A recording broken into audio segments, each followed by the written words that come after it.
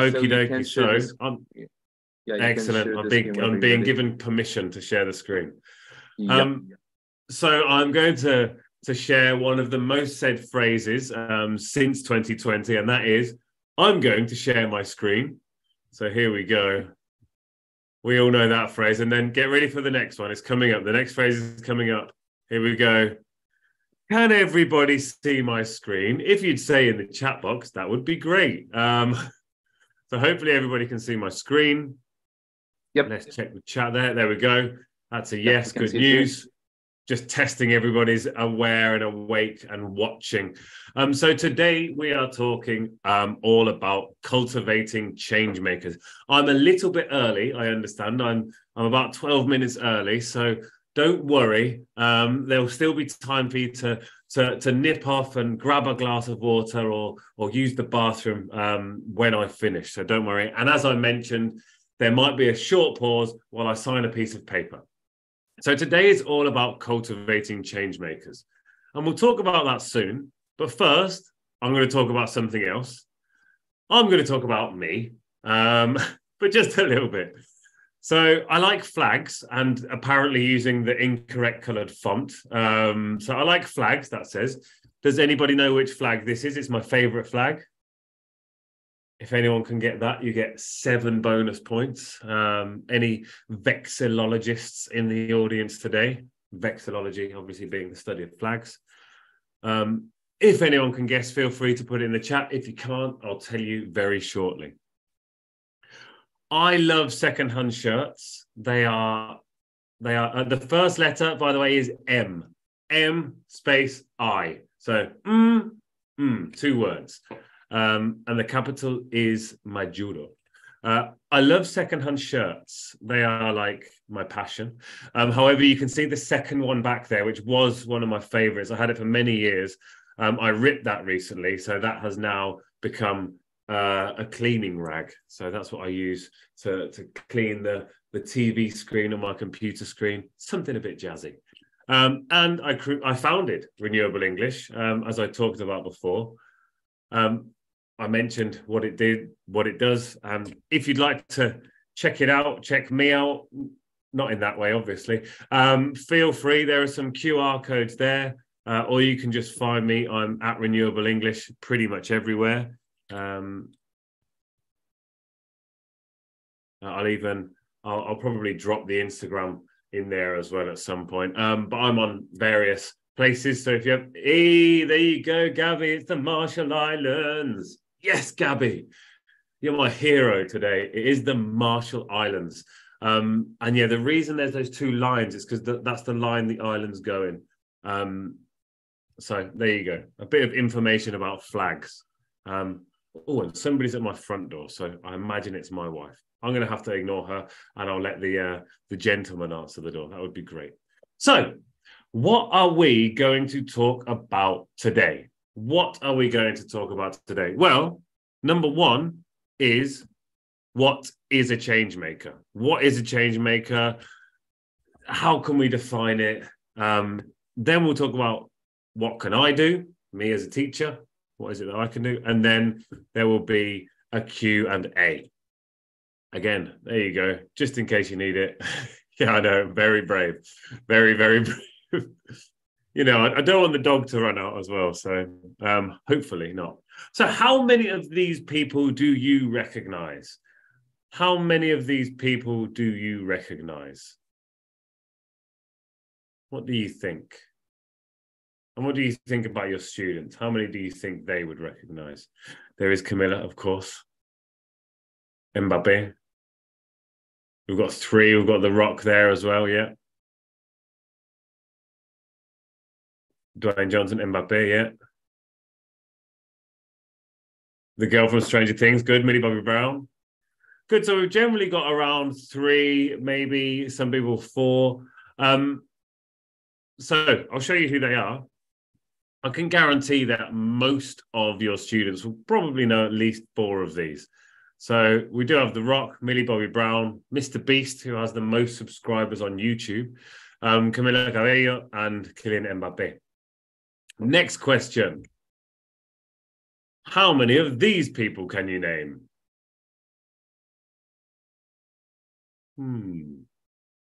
How many of these people can you name? Okay, so Alexandra has asked for me to put the QR codes up again. Don't worry, I'll put them on at the end as well. Oh, somebody says they can name 5. That's good. Somebody said they named 5. Somebody else 1. Abraham Lincoln, good. Now, these for me are some of the OG original change makers from many, many years ago. There we go. We've got a Newton. Now, these people all instigated change in a very big way. So we've got, I'm sorry, I don't have the Instagram for these. I'm not sure they use it anymore. They didn't have it back then. These were change makers, absolutely. So the first one is Edward Jenner, who discovered vaccines. He actually no, I don't know if you know, but what he did to eliminate smallpox was he used cowpox because it combined and it acted as the vaccine, and because cows is vacca in Latin, so vaccination, vacca comes from the word cow. So yeah, he was pretty awesome. Isaac Newton, before him, everyone was floating around in the air like, whoa, what's going on? Then he discovered gravity and we were like, grounded. Obviously, that's not what really happened. Rosa Parks, civil rights activist. Then we've got Katherine Johnson, who helped man get to the moon with her mathematics genius. Thomas Crapper, I wonder if anyone can guess what he invented. Any ideas? Emily Wilding Davidson was a suffragette. She threw herself in front of the King's horse whilst fighting for the right to vote. And then there's Abraham Lincoln as well, who, of course, amongst other things, abolished slavery. Thomas Crapper, by the way, invented the flushable toilet. So there you go. There's a little bit of information about Sir Thomas Crapper. And these were some, as we mentioned, change makers from many years ago. Now, how many of these do we recognize, I wonder? How many of these do we recognize?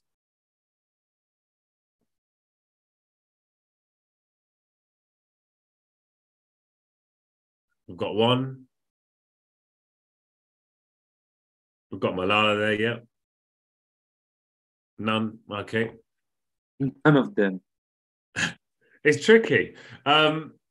So here we've got Clover Hogan, who is a huge advocate for mental well-being and eco-anxiety.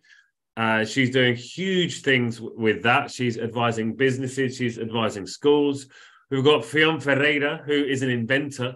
He's invented a way of removing microplastics from water using magnetism and oil and genius. And he's 22 years old. He's now studying for his master's. We've got Sammy from Sammy's Buddy Bench. She collects bottle tops and then makes these benches where a buddy bench is where you sit down if you're feeling lonely and somebody else can come and join you. Then, of course, we've got Jane Goodall and David Attenborough, very big, very famous people there. We've got Kids Against Plastic, who have been campaigning for about 10 years now. Well, no, 8 years, sorry. And, of course, the world-famous Malala. And then Ryan's Recycling, who is, a young lad who goes around and does a lot of recycling.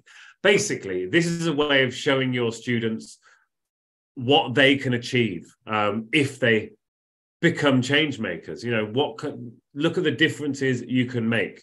Excellent. I love beach cleaning organizations. I'm a member of one as well. I absolutely love cleaning. It's litter picking. I know I shouldn't love it. I should hate it, but it's a great way of getting communities to work together. And we'll talk about that very soon. So who or what is a change maker?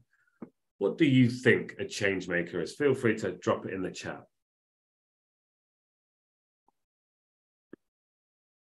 Who or what is a change maker? Change maker. Don't be shy. Oh, I like that one. Makes life easier. It's able to make a change. Oh, very important. So this is a definition. This is not the definition. This is a definition. Someone who is taking creative action to solve a social problem. Exactly. So tenacious about a greater good, deeply connected, and team players. Now, that's often something we forget is the team players. We see one person and we think that person is doing all of that. But you need to think about everybody behind them. And a word people also get really caught up on in this is creative. People would say, I'm not creative.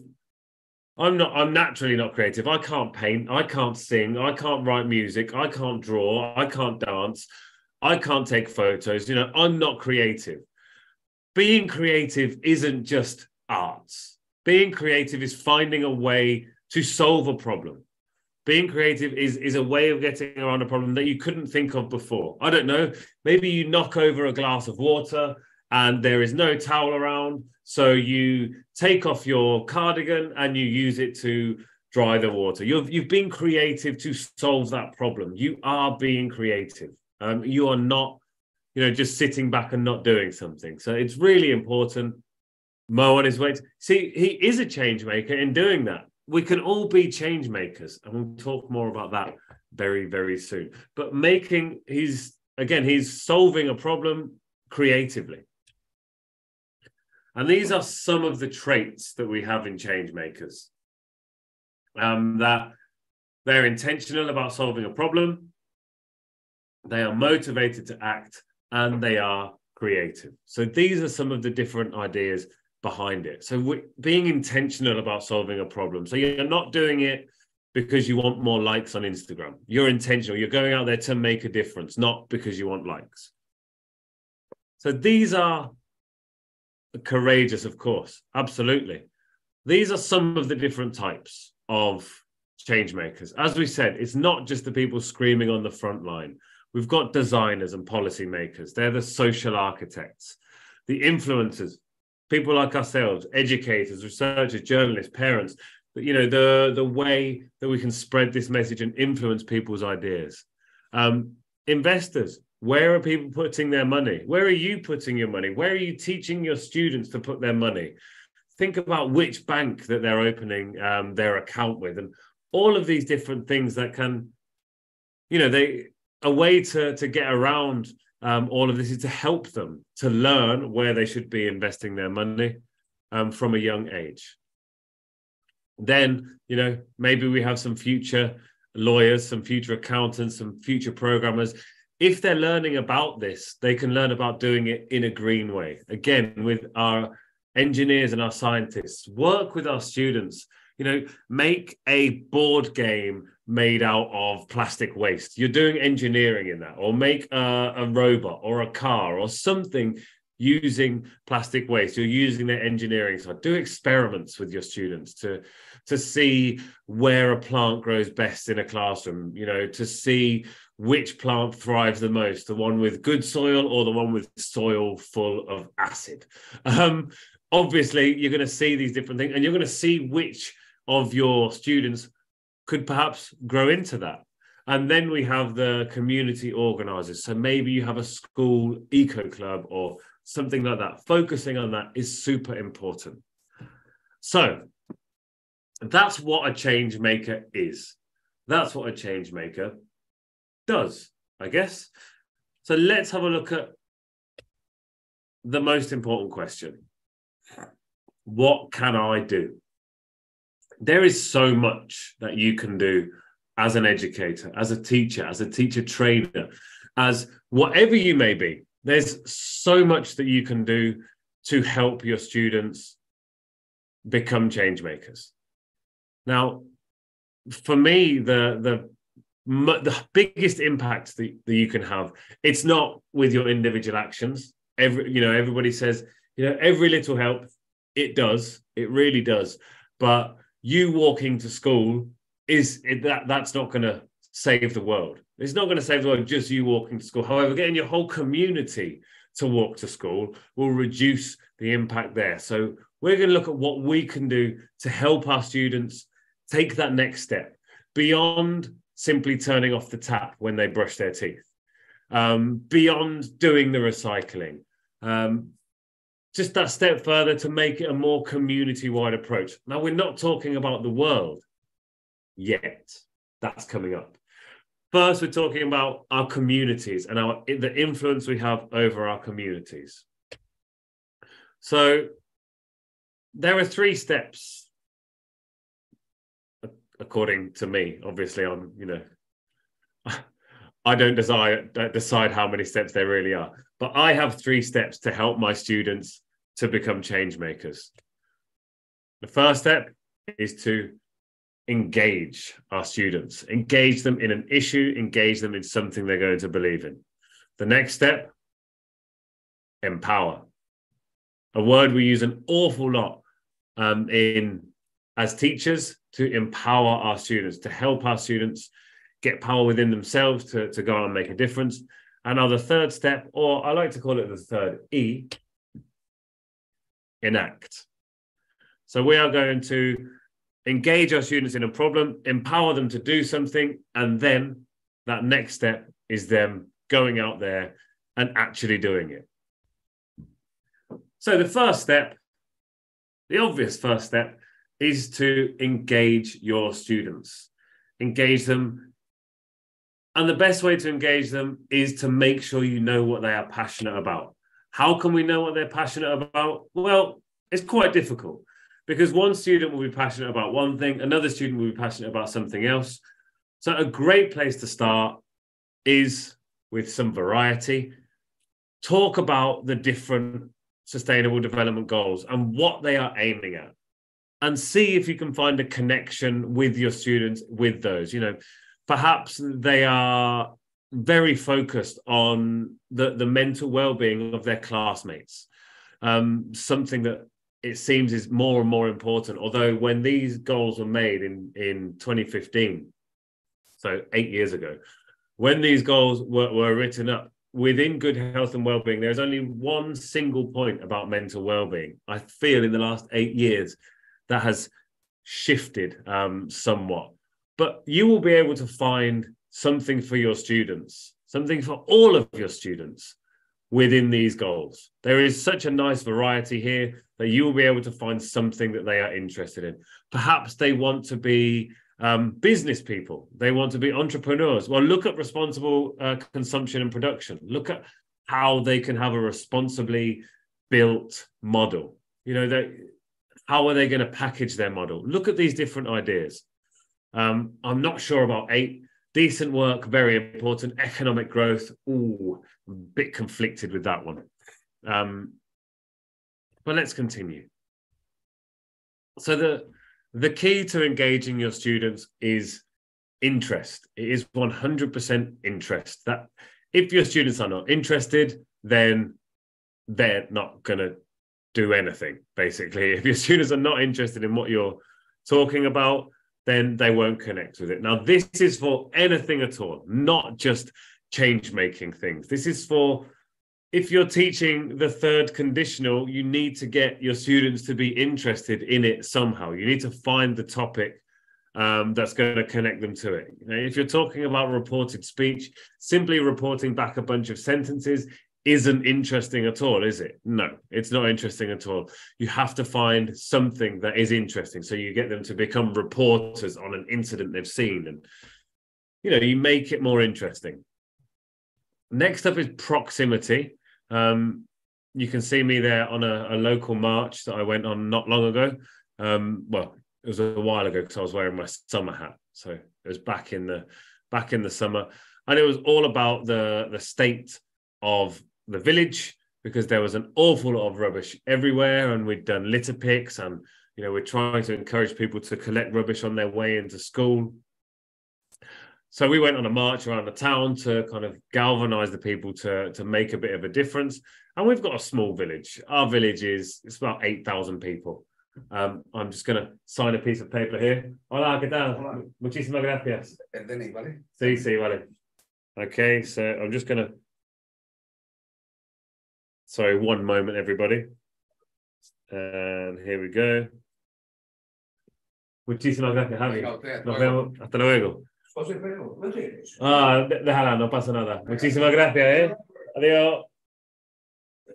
There we go. That was different, wasn't it? I bet you've not often seen that kind of switch mid-session, but luckily I did forewarn you. So there you go. So the proximity is really very important. This was one of the big issues I had with when we were talking about this one unit that we had in the book, that one unit that was all about the ice melting in the Antarctic. That's not close to our students. Yes, they'll look at the polar bears and be like, oh, they're so cute. It's such a pity. But they don't have that connection. They cannot see that, you know, the thousands of years old ice sheets melting rapidly, but they can see things close to them. And then a connection. How are our students connected to these issues? In what way are our students connected to these issues? Find that connection and share it with them. It's quite easy to find a connection between young children and the planet because, you know, they're going to be living in it. They can see what's happening. You know, even my daughter, who's 9, has noticed a difference in temperature over the summers. And yeah, obviously, you know, last summer was absolutely insane. And she just realizes they're getting longer and longer, these summers. And yeah, she's not a fan of it. So she does what she can as well. And she is, of course, a kid against plastic, as we talked about earlier. So interest. How can we interest our students in what we are doing? How can we get them interested in a topic? Well, look for somebody in social media. So let's say you're talking about life underwater and you want to talk about microplastics. Well, look online. You'll be able to find an influencer online. You'll be able to look at their videos. And the way to help people with getting interest in that is showing them somebody of a similar age to them, showing them what they can do. Fiona's been an inventor for he said his whole life. He's actually on the next series of Cultivating Changemakers, which, as I mentioned, is coming out in March. So you'll be able to see the interview with him and, again, share it with your students. So this is a way of getting interest in the class, showing them. And it's a horrible thing to do, but when they see the metrics of these people, you know, Fion's only had 95 posts. He has 18,000 followers. That's not a reason to motivate students, but sadly it will motivate them. So showing them the reason he's doing it isn't for the followers, but it is, you know, to stop plastic pollution and reduce it. Then that's a really very important factor to take into account. And there are change makers online everywhere, like literally everywhere. You can't open an app without finding a change maker on it, which is great. So stories. If you're talking to younger learners, then story books are great. But using real stories, getting stories involved. Here are some of the stories I like to use with my younger students. So the Lorax from Dr. Seuss is, again, it's all about, you know, saving the last tree, and Greta and the Giants is all about somebody who stood up and protested about a forest being destroyed. And here we are. It's all about the planet Earth. Now, there are hundreds and hundreds and hundreds and hundreds of books about it. The Lorax is also a nice movie. So again, there's a nice connection for your students. If after they've read the book, they can then go and check it out. So storytelling for me is a great way of getting our students connected and interested and seeing these problems in a kind of a more colorful view, and it not just being endless doom. So getting their interest is very important. Proximity. Do something close to your students. Do something nearby. You can see in that lovely picture there. Can you see that cute young lad in the corner? Can you see him there? There you go. There's me trying to save a library at the age of 4. Although you can read the first line there, says angry protesters. I was not particularly angry at that stage. That is me. We're not shouting for no library, by the way. It's actually no library cuts. Yeah, they were trying to put like charges as well on that. So, you know, from a very young age, it was something, but it was local. It was a library down the road from me. Oh, thank you very much, Helen. Hopefully that's the case. A bit like being a teacher, I guess. So a way of doing this is getting photos from your neighborhood. Look for issues in your local area, issues at school. Maybe you have a space where you can grow a garden. We did this at my daughter's school. So they have, they grow food there. They eat the food. It's what we do. We go into the school and we do that. So look for issues at school. Maybe one of the big issues at school is single-use plastics. Do a plastic audit in your school and check it out. Look for the issues there. Local issues, littering, fouled waterways, any kind of issues. I'm talking climate issues at the moment. There could be all sorts of other issues as well. So please go beyond just the climate issues. There are many, many other issues that happen. And we need to make sure we are fighting for everybody. And if it's in our proximity, it's a lot easier to do so. And then a connection.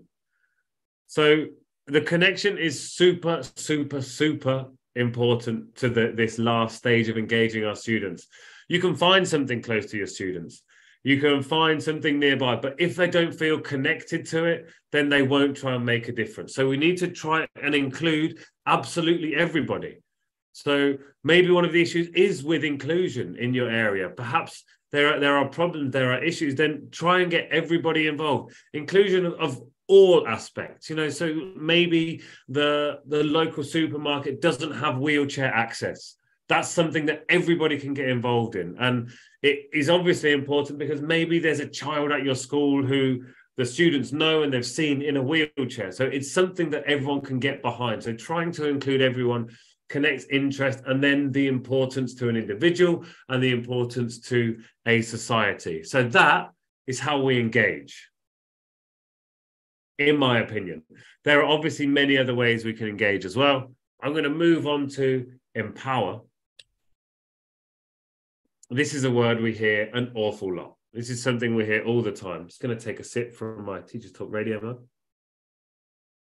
where you can actually listen back to Helen Slee and I. We had a conversation just the other day, and we were talking all about being a teacher. So I want to check that out. There's the plug. He got it in there, didn't he, Helen? He did it.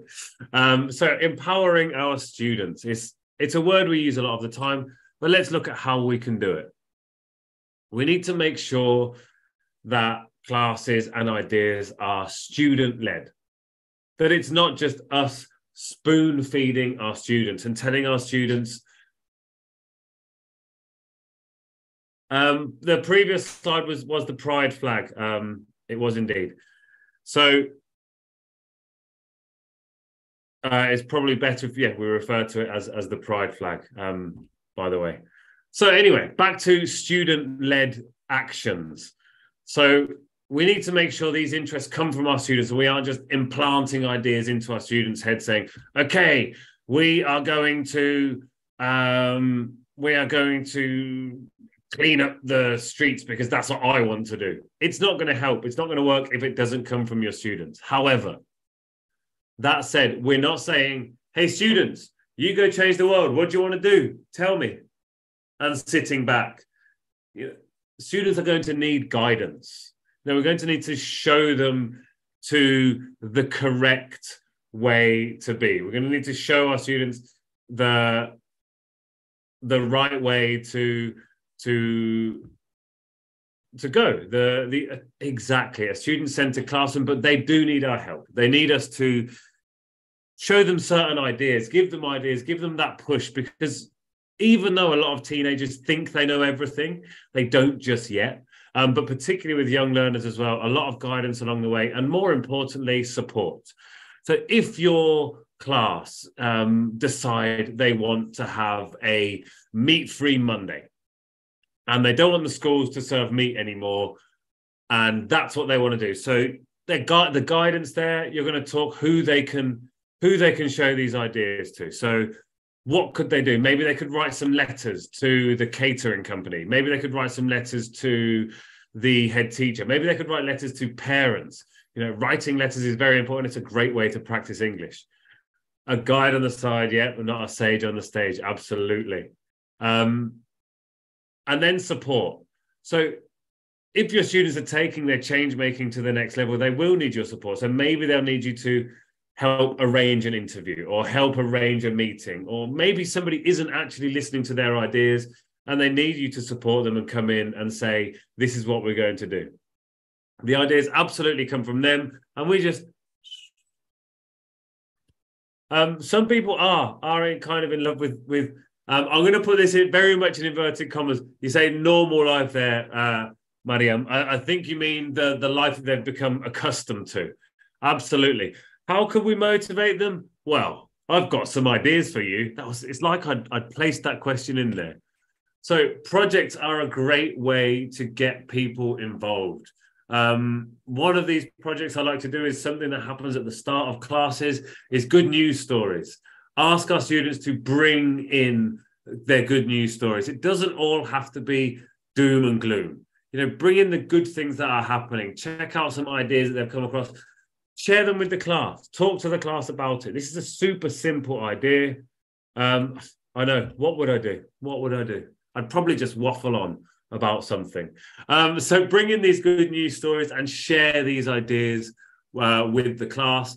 Maybe take those ideas to another level. Now, this is my favorite teaching hack, okay? Don't tell anybody, or actually tell everybody, because teaching hacks are brilliant to share. So, social media sharing. Why is that a good idea, Harry? Our students are obsessed with social media. Surely we should be getting them off it. No.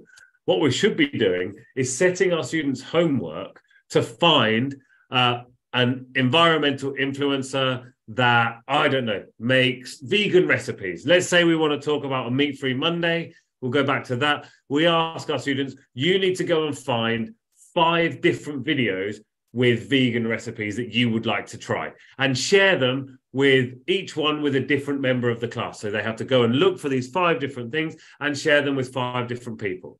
All of your students have to do that. So they all have to share the different videos with each other. It has to be in English, of course.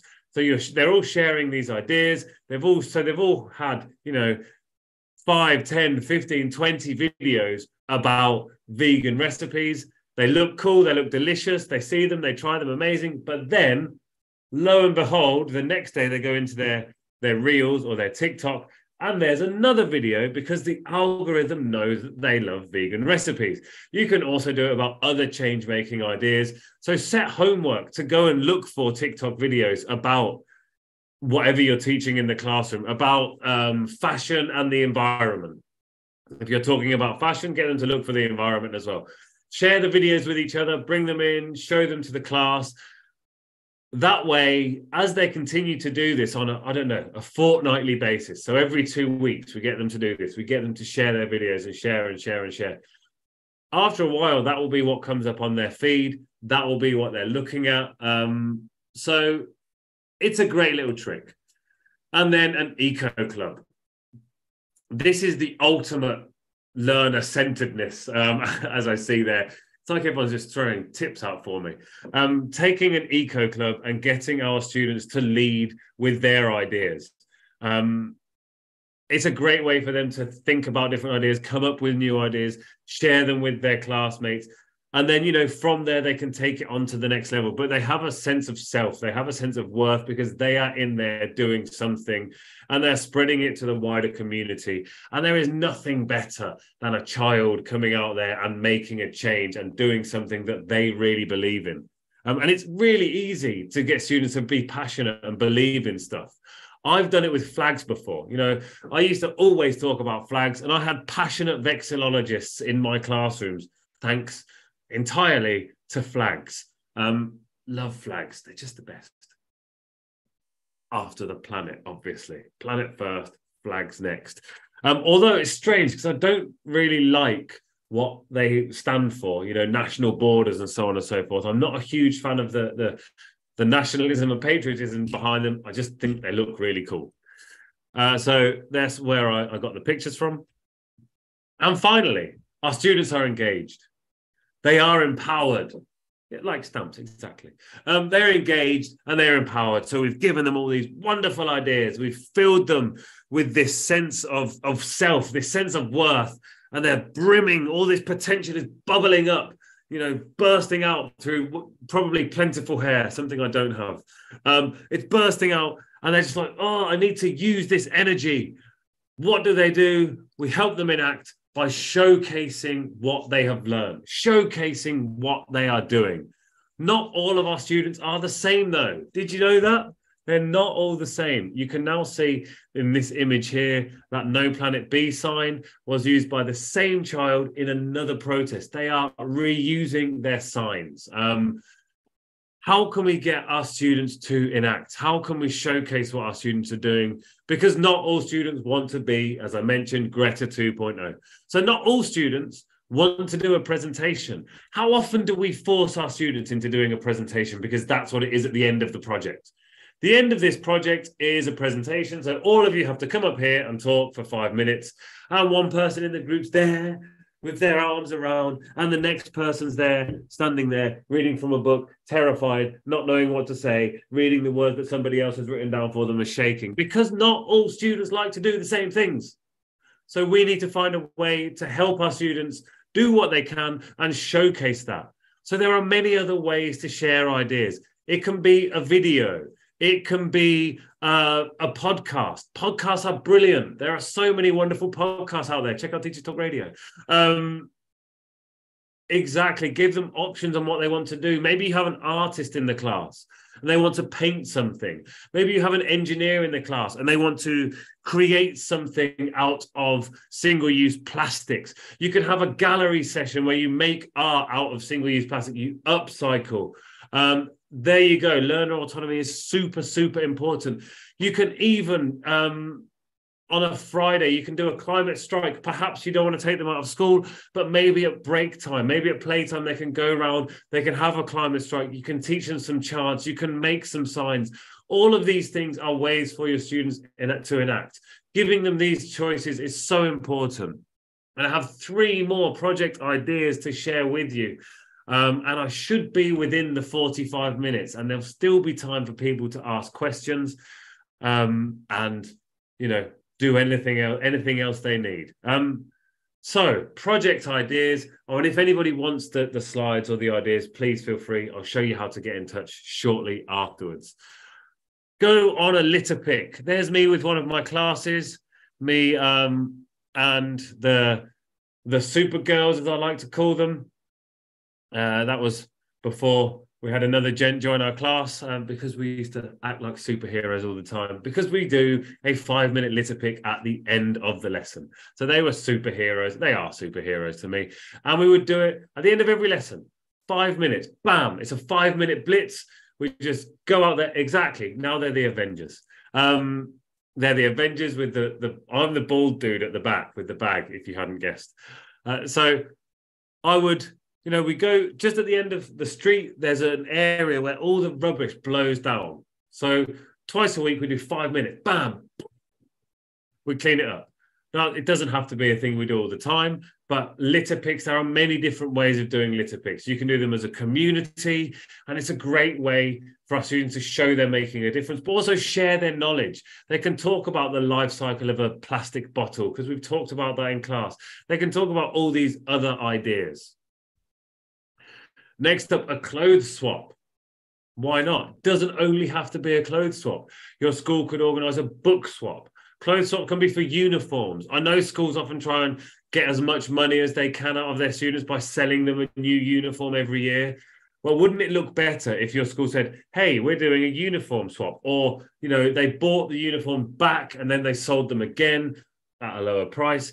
It helps everybody with cost of living. It helps the planet without having to create endless fashion, and your students are there they can enjoy these other clothes, and I promise you there isn't the stigma now, as there was certainly when I was young, of wearing secondhand clothes. If I ever wore a hand-me-down from my brother, I would get, you know, all sorts from people at school. You're poor, you can't buy more clothes. That's not the case anymore. Now it's you want to help the planet. You're awesome. That looks really cool. That's different. That's not just the same that everyone's getting in Thada. That's something new. That's something original. So these clothes swaps, toy swaps, book swaps, all of these ideas. Look at that. Helen did a clothes swap at university 10 years ago, and they're still wearing the clothes. I don't know when I got this. I should probably wash it. That's for sure. And the final idea, as something I've mentioned before, is a letter writing campaign. All exams have letter writing in them. All of them do. You can get your students to write letter campaigns to anyone about anything. There's a brilliant one on Kids Against Plastic at the moment, and that is all about sending letters to the head of Tesco, a supermarket in the UK, to stop them using tiny plastic toys on the front of all of their publications. So you can send letters to anyone about anything.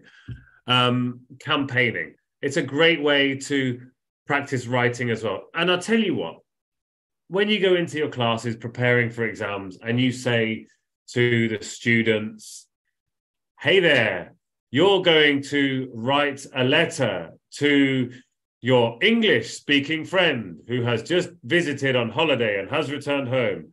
Ask them about their journey. Ask them about this. Tell them you can't wait till the next time you see those horrible, horrible formulaic, nasty things.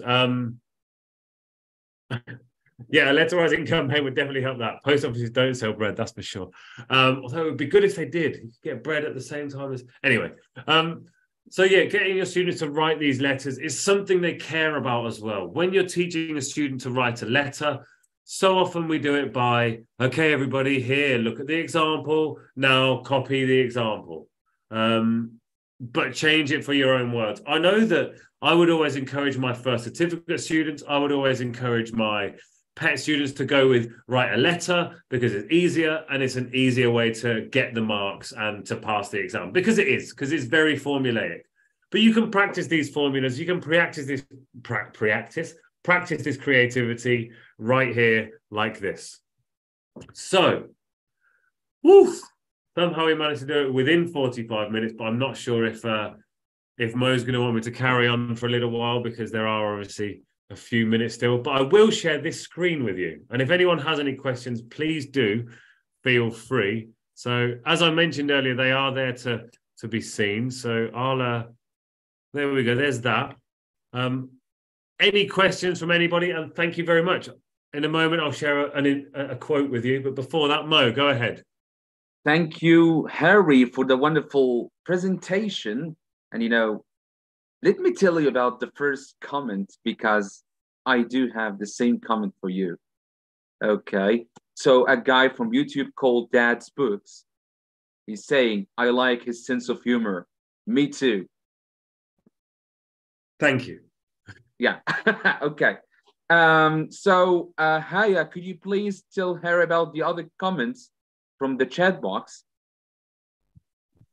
Yes, sure. And I think all of us loved your sense of humor, Mr. Harry.